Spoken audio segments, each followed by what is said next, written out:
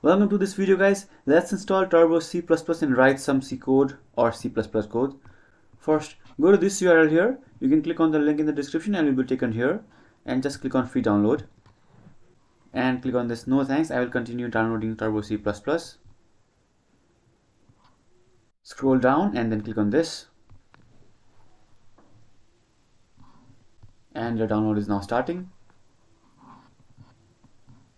As you can see here, it is downloading and it is now complete.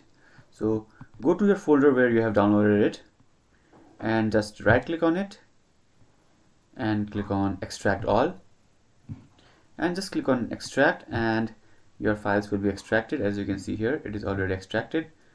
Now double click on this and you will see this application here. Now double click and your installation will open. You will get asked if you want to allow this app to make changes. If that is the case, click on yes, and now the installer is open. Click on I accept, click on next, and finally click on install. And now you see these two options, that is run Turbo C++ and show readme. Uncheck show readme and just click on finish. So yeah, here we have a sample code already, right? You can just click on clock.c and this another sample code is here. So we have installed our Turbo C++. Now to run it, you can press Ctrl and F9. So as you can see here, you can also click this instead of clicking Ctrl F9. You can just click on this also. And as you can see, we have executed our first clock program. So we have installed Turbo C++ and we have executed our clock program. And now you can just move your cursor or click escape and this page will come again.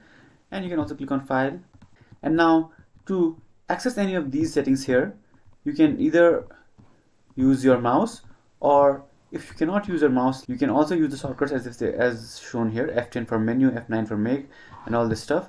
So if I click F10, as you can see, I can use arrow keys to navigate here.